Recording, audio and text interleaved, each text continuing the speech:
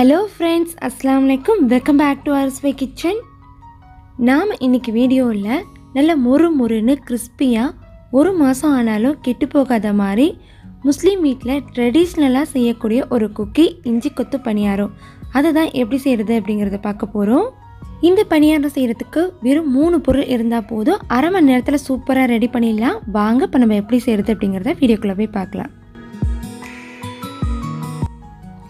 இஞ்சி கொத்து பணியாரத்தை நம்ம இன்றைக்கி மைதா மாவில் தான் செய்ய போகிறோம்.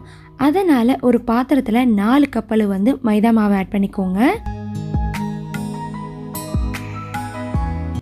நான் இன்றைக்கி இந்த கப்பால் 4 கப் அளவு மைதா மாவை ஆட் பண்ணியிருக்கேன். இதோட அளவு பார்த்திங்கன்னா ஒரு கப்பு 250 மில்லி கிட்டக்க வருது.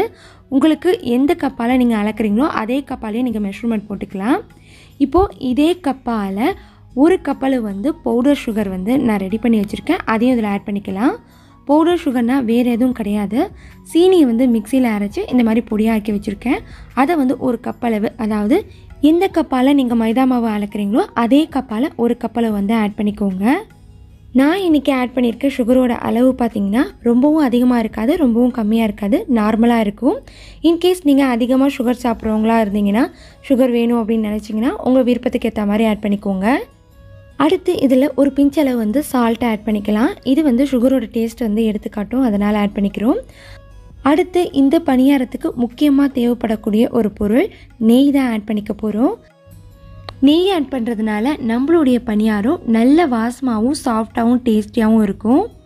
நான் இன்றைக்கி இந்த கப்பால் 3/4 கப் அளவு நெய்யை அடுப்பில் வச்சு உருக்கி நல்லா சூடாக ரெடி பண்ணி வச்சுருக்கேன். இப்போ இதை மைதா மாவில் கொஞ்சம் கொஞ்சமாக ஆட் பண்ணி கரண்டியால் மிக்ஸ் பண்ணி ரெடி பண்ணிக்கலாம். நெய் நல்லா சூடாக இருக்கிறதுனால நம்மளால் கையால் மிக்ஸ் பண்ண முடியாது. அதனால் கரண்டியை வச்சு இந்த மாதிரி நல்லா மிக்ஸ் பண்ணி எடுத்துக்கோங்க. இப்போ எல்லா நெய்யும் நல்லா ஆட் பண்ணி மிக்ஸ் பண்ணியாச்சு. இந்த ஸ்டேஜில் நெய்யோட சூடெல்லாம் மாறி நல்லா ஆறி இருக்கும். அதனால் கரண்டி எடுத்து போட்டுட்டு கையால் நல்லா உதிர்ச்சி விட்டு மிக்ஸ் பண்ணிக்கோங்க. இந்த நெய் மாவு எல்லாமே நல்லா மிக்ஸ் ஆகணும். அந்த அளவு நல்லா ஒரு 5 நிமிஷம் மாதிரி மிக்ஸ் பண்ணிக்கோங்க. இந்த அளவு மாவோட நெய்யெல்லாம் நல்லா மிக்ஸ் ஆனதுக்கப்புறம் இதில் நம்ம தண்ணி ஊற்றி நம்ம மிக்ஸ் பண்ணிக்க போகிறோம். தண்ணி பார்த்திங்கன்னா எப்படி நம்ம பரோட்டாக்கு மாவு பசியும் போது கொஞ்சம் கொஞ்சமாக தண்ணி ஆட் பண்ணி மாவு பசிவோமோ அதே மாதிரி தான் கொஞ்சம் கொஞ்சமாக தண்ணி ஊற்றி நம்ம மாவு பிசைஞ்சு எடுத்துக்க போகிறோம். மாவு பிசையும் போது நல்லா சாஃப்டாலாம் பிசையக்கூடாது. எப்படி நம்ம பரோட்டா மாவு சப்பாத்தி மாவெல்லாம் அழுத்தி பிசைவோமோ அதே மாதிரி தான் அழுத்தி பிசைஞ்சுக்கணும். நம்ம அழுத்தி பிசைஞ்சால் மட்டும்தான் நமக்கு பணியாரம் பார்த்திங்கன்னா நல்லா சாஃப்டாக கிடைக்கும். இல்லைனா பார்த்திங்கன்னா கொஞ்சம் ஹார்டாக இருக்கிற மாதிரி இருக்கும். இப்போ நம்மளுடைய பணியார மாவு ரெடி ஆயாச்சு. இதை நம்ம இப்போ தேய்ச்சி ரெடி பண்ணிக்கலாம். பணியார மாவை தேய்க்கிறதுக்கு நான் இன்றைக்கி ஒரு பாதி அளவு மாவு எடுத்து இந்த மாதிரி கையால் நல்லா அழுத்தி ஒரு வாட்டி நல்லா ப்ரெஸ் பண்ணி ரோல் பண்ணிக்கோங்க. நான் இன்றைக்கி அதிகமான குவான்டிட்டி எடுத்துருக்கிறதுனால இதை 2 பாதியாக பிரிச்சுக்கிட்டேன். இப்போ முதல் பாதியை நான் தேய்ச்சி ரெடி பண்ணி பீஸ் போட்டதுக்கப்புறம் அடுத்த பாதியையும் நான் தேய்ச்சி பீஸ் போட்டுக்க போகிறேன். இப்போ இந்த பணியார மாவை சப்பாத்தி கட்டையை வச்சு எப்படி நம்ம சப்பாத்தி பரோட்டாலாம் தேய்ச்சி எடுப்போமோ அதே மாதிரி தேய்ச்சி ரெடி பண்ணிக்கோங்க. இதோட மொத்தம் பார்த்திங்கன்னா ரொம்பவும் மொத்தமாக இருக்கக்கூடாது, ரொம்பவும் மெலிசாக இருக்கக்கூடாது, நார்மலாக மீடியமான பதத்துக்கு தேய்ச்சி ரெடி பண்ணிக்கோங்க. ரொம்பவும் மொத்தமாக தேய்ச்சிட்டிங்கன்னா உங்களுக்கு பார்த்திங்கன்னா அந்தளவு கிறிஸ்பியாக இருக்காது. மெலிசாக தேய்ச்சிட்டிங்கன்னா சீக்கிரமாக விண்டு போயிடும். அதனால் நார்மலாக நல்லா தேய்ச்சி எடுத்துக்கோங்க. இந்த அளவு பணியார மாவை நல்லா ரவுண்ட் ஷேப்பில் தேய்ச்சி ரெடி பண்ணதுக்கப்புறம் இதை நம்ம சைஸ் போட்டுக்க போகிறோம்.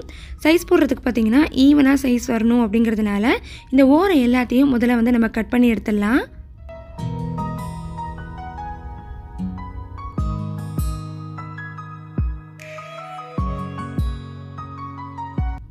ஓரம் எல்லாத்தையும் கட் பண்ணி எடுத்த பிறகு உங்களுக்கு எந்த சைஸில் எந்த மொத்தத்தில் பணியாரம் வேணும் அப்படின்னு நினைக்கிறீங்களோ அதுக்கு ஏற்ற மாதிரி நீங்கள் கட் பண்ணிக்கோங்க.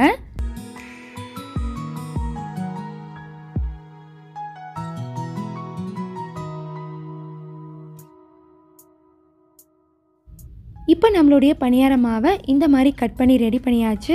இந்த அளவு நல்லா மெலிசாவும் இல்லாமல் மொத்தமாகவும் இல்லாமல் நார்மலாக ரெடி பண்ணிக்கோங்க. உங்களுக்கு வேணும்னா இந்த ஷேப்லேயே நீங்கள் ஃப்ரை பண்ணி எடுத்துக்கலாம். நான் இன்றைக்கி பார்த்தீங்கன்னா எங்கள் ஊர் ஸ்டைலில் இஞ்சி கொத்து பணியாரம் எப்படி டிசைன் பண்ணுவாங்களோ அதே மாதிரி தான் பண்ண போகிறேன். இதை வந்து டிசைன் பண்ணுறதுக்கு பார்த்தீங்கன்னா இந்த ஓரம் எல்லாத்துலேயும் இந்த மாதிரி மெல்லிஸாக ஒரு வாட்டி கட் பண்ணி எடுத்திங்கன்னா நமக்கு வந்து ஷேப் கிடைச்சிடும். இந்த ஷேப் பார்க்குறதுக்கு அப்படியே இஞ்சி மாதிரி இருக்கிறதுனால இதை வந்து இஞ்சி கொத்து பணியாரம் அப்படின்னு சொல்லுவாங்க. இந்த டிசைனை வந்து பிகினர்ஸ் கூட ஈஸியாக ட்ரை பண்ணிடலாம். இதிலேயே வந்து நீங்கள் ரிப்பன் பணியாரம் டிசைன் வந்து ரெடி பண்ணுறதா இருந்தால் மாவுக்கு நடுப்புற ஒரு வாட்டி வந்து கத்தியால் கீறி விட்டுக்கோங்க. கீறினதுக்கு அப்புறம் மாவோட ரைட் சைடையும் மாவோட லெஃப்ட் சைடையும் அந்த ஹோல்குள்ளே விட்டு ஒரு வாட்டி வெளியே எடுத்திங்கன்னா நமக்கு பார்த்திங்கன்னா ரிப்பன் பணியாரம் ஷேப் வந்து கிடச்சிடும். ரொம்பவே ஈஸி தான், இதுவும் ஈஸியாக ரெடி பண்ணிடலாம். அவ்வளோதான். இப்போ நமக்கு பார்த்தீங்கன்னா ரிப்பன் பணியாரம் ஷேப் வந்து ரொம்ப ஈஸியாக கிடச்சிருச்சு. நீங்கள் வந்து ரிப்பன் பணியாரம் மாதிரி ட்ரை பண்ணுறதா இருந்தால் இந்த மாதிரி ஷேப் போட்டு ரெடி பண்ணிக்கோங்க. இதிலே வந்து நம்ம இன்னொரு டிசைன் கூட ரெடி பண்ணலாம். இதுவும் ரொம்ப ஈஸி.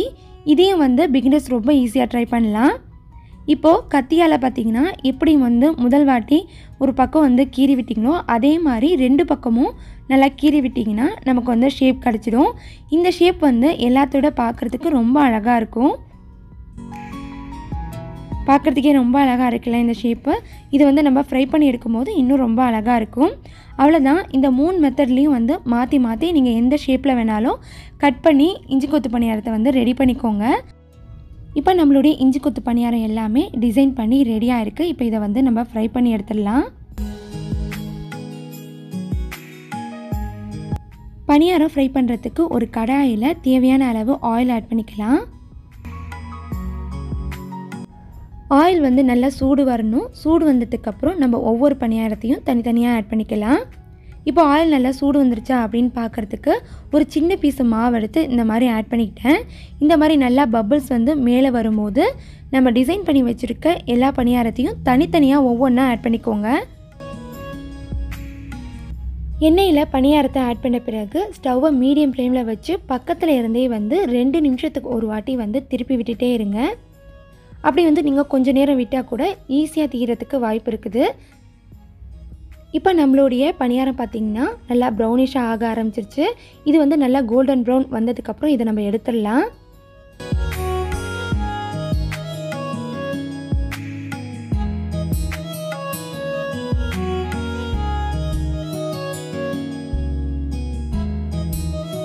அவ்வளோதான். இப்போ நம்மளுடைய இஞ்சி கொத்து பணியாரம் பார்த்திங்கன்னா சூப்பராக ஃப்ரை ஆகி ரெடி ஆயிடுச்சு.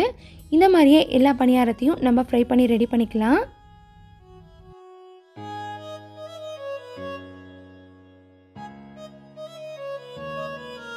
வீட்டில் இருக்கிற 3 பொருளை வச்சு ரொம்பவே ஈஸியாக நல்ல கிறிஸ்பியான நம்மளுடைய இஞ்சி கொத்து பணியாரம் வந்து இப்போ ரெடி ஆகிடுச்சு. இது பார்த்தோன்னே எடுத்து சாப்பிடும் போல் இருக்குல்ல, டேஸ்ட்டும் ரொம்ப நல்லாயிருக்கும். இதை வந்து நீங்கள் ஒரு வாட்டி ட்ரை பண்ணிட்டா போதும், அடுத்த வாட்டி ட்ரை பண்ணாமல் இருக்கவே மாட்டீங்க. அந்தளவு டேஸ்ட் ரொம்ப நல்லாயிருக்கும். வீட்டில் சின்னவங்கலேருந்து பெரியவங்க வரையும் எல்லாருக்குமே ரொம்ப பிடிச்ச ஸ்நாக்ஸாக இருக்கும். நம்ம வந்து தினமும் ஸ்நாக்ஸ் செய்யாமல் இந்த மாதிரி ஒரு வாட்டி ஸ்நாக்ஸ் செஞ்சு வச்சுட்டு ஒரு ஏர் கண்டெய்னர் பாக்ஸில் போட்டு மூடி 1 மாதம் வரையும் வச்சாலும் அந்த கிறிஸ்பினஸ் போகவே போகாது. அந்த அளவு மொறு மொறுன்னு எப்படி செஞ்சோமோ அதே மாதிரி தான் இருக்கும். இப்போ இது எந்த அளவு நல்லா கிறிஸ்பியாக வந்திருக்கு அப்படிங்கிறத பார்க்கலாம்.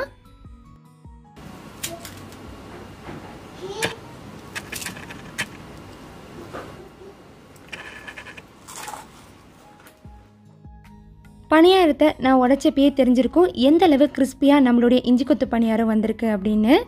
கண்டிப்பாக நீங்கள் எல்லோரும் மிஸ் பண்ணாமல் இந்த இஞ்சி கொத்து பணியாரத்தை ட்ரை பண்ணி பாருங்கள். ட்ரை பண்ணி பார்த்துட்டு உங்களுடைய ஃபீட்பேக் அண்ட் கமெண்ட்ஸை மறக்காமல் என்கிட்ட வந்து ஷேர் பண்ணிக்கோங்க. உங்களுக்கு இந்த இஞ்சி கொத்து பணியாரம் ரெசிபி பிடிச்சிருந்துச்சு அப்படின்னு நினச்சிங்கன்னா ஒரு பெரிய லைக் கொடுங்க. உங்கள் ஃபேமிலி அண்ட் ஃப்ரெண்ட்ஸ்க்கு மறக்காமல் ஷேர் பண்ணுங்கள். யாருக்காச்சும் இந்த ஸ்நாக்ஸ் ரெசிபி வந்து யூஸ்ஃபுல்லாக இருக்கலாம். இன்னும் நீங்கள் நம்ம சேனலை சப்ஸ்கிரைப் பண்ணலையா? நம்ம சேனலோட கண்டென்ட் உங்களுக்கு பிடிச்சிருக்கா? அப்போ உடனே போய் சப்ஸ்கிரைப் பண்ணிட்டு அப்படியே பக்கத்தில் உள்ள பெல் ஐகானையும் மறக்காமல் ப்ரெஸ் பண்ணிக்கோங்க. இது மாதிரி வேறொரு இன்ட்ரெஸ்டிங்கான வீடியோஸில் உங்களை நான் மீட் பண்ணுற வரையும் thank you, bye bye, thanks for வாட்சிங்.